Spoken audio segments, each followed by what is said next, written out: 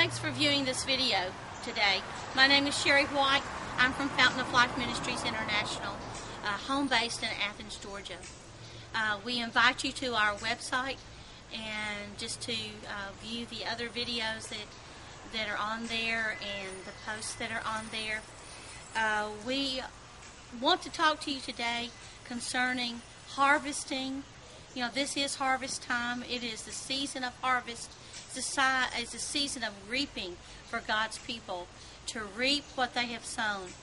And hopefully you have sown good things in good ground.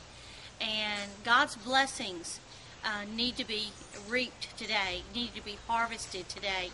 In Matthew 10, verse 37, Jesus says unto his disciples, "The harvest truly is plentiful, is plenteous, but the laborers are few."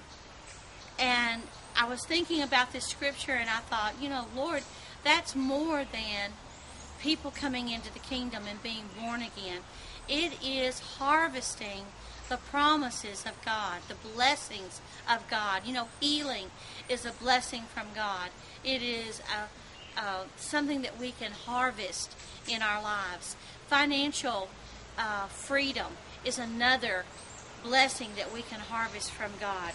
And so I encourage you today, as you listen to the Word, that you will just let your faith rise up and you will begin to speak out and harvest those things that belong to you. Marriages, someone to care about you, freedom in your mind and freedom in your body, freedom to do what God has called you to do and fulfill your purpose and your destiny in this life. You know, in Hebrews chapter 4, God says there is a rest for the people of God. There are people who call me on a daily basis and want prayer. They want prayer for their children, for their marriages, for God to meet their financial needs. And, you know, we pray with them, and we're glad to do that. But I am telling you something today, that there is a rest for the people of God. In Hebrews 4:11, it says that we are to labor. Labor. Remember, the laborers are few. There are few people out there that are really harvesting what God has already provided for them. But we are to labor into that rest of God. You know, another thing that we need to be harvesting in our lives is peace. Peace that passes understanding. You know, and Jesus says in John 14:27, "I leave you my peace. I give you my peace. Not as the world gives, but as the Lord gives." You know, that's the kind of peace that we need. The peace that passes over our carnal thinking. Peace that passes what's going on in our bodies. Peace that passes all understanding. Jesus left for us, and it can be harvested today, just like rest can be harvested and peace can be harvested. A third thing that can be harvested is prosperity. You know, God says in 3 John verse 2, "Beloved, I wish above all else that you prosper and be in health, even as your soul prospers." Right now, I am speaking to your spirit man, but I know that your soul is going to take hold of this. Your soul, and when two agree, when the spirit, your spirit and your soul agree, then the body has to follow, and also you will have whatsoever you have come into agreement on, whether it's healing, prosperity, rest, peace, forgiveness, whatever it might be, then it comes to you. Hallelujah. Don't you want to harvest today? Don't you want to harvest the blessings of God? You know, it says in John 10:10 that the thief, the devil, comes to steal, kill, and destroy. And he's on the job 24/7. And he does his job well. That's what he does. In 1 Peter chapter 5, it says that he roams about and roars as a lion, not that he is the lion, because we know that Jesus is the Lion of the tribe of Judah. but he thinks that he can roar and scare us and bring fear into us. And that's one thing that we've been delivered of. We have been delivered from fear. Praise the name of Jesus.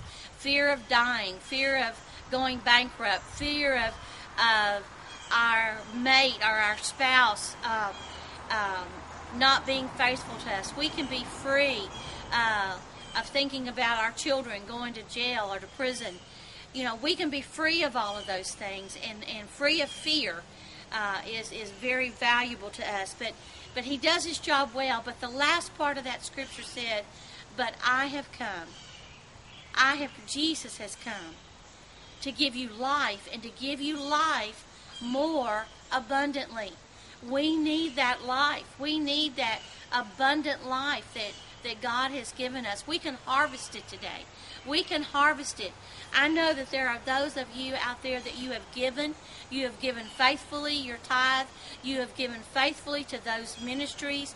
You've given faithfully to the homeless. You've given faithfully to all the people that God has laid upon your heart to give to. And now's the time to call in a harvest. And right now I do that for you. I call in the harvest in your finances in the name of Jesus. In the name of Jesus, may you be abundantly blessed in all areas of your life. May you, God's child, begin to stick in the sickle and bring forth a harvest. You know, in the book of Joel, if we turn over there, I love the book of Joel because it is today. It is for today. And in the book of Joel, he says to stick the sickle in and bring forth the fruit, or bring forth the abundance that God has given unto us. In the book of Joel, it's right after Hosea.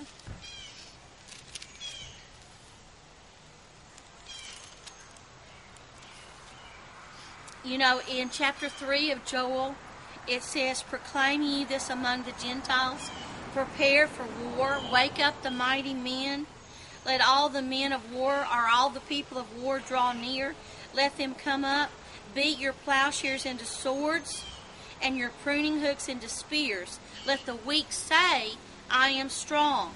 And then in verse 13, he says, put you in the sickle, for the harvest is ripe. Hallelujah. God's blessings are already here. They are within you. The kingdom of God is within you. And so all of those blessings that abide in the kingdom of God, peace of mind, rest, prosperity, healing for your body, all of that is within the harvest area. And he says, put in the sickle. And you know, what is the sickle? The sickle is your tongue. Speak it out. Speak out the word of God. Speak out that by his stripes, by Jesus' stripes, you are healed. That's a blessing. Harvest it today. Harvest it. In Philippians, it says that I can do all things through God who strengthens me. He gives you strength. That's a blessing. Harvest it today. Put forth your words and begin to bring in that harvest today. I pray for you today. I pray healing over you, that healing will just burst out of your barn, that all of the fruit of the Spirit will just come forth out of you. Love, joy, peace, long-suffering, temperance, faith, all of these, the fruit will just come upon you and burst out of you today in Jesus' name. That faith will burst out of you. In Jesus' name, I pray for that one who's been having migraine headaches. I speak those headaches gone in Jesus' name, and that you will harvest healing in that area. I speak to those that have been depressed and wondering what you're going to do in times like these. I am speaking that depression gone, and I am speaking that faith is rising up in you, and that you know what is the will of the Father in that area. You know, Philippians 4:19 says that but my God shall supply all of your needs according to his riches and glory by Christ Jesus. And I speak that over you today. I'm harvesting. I'm harvesting. I'm laboring in God's vineyard. God's vineyard is the Word of God. And I bless you today in Jesus' name. Thank you for viewing.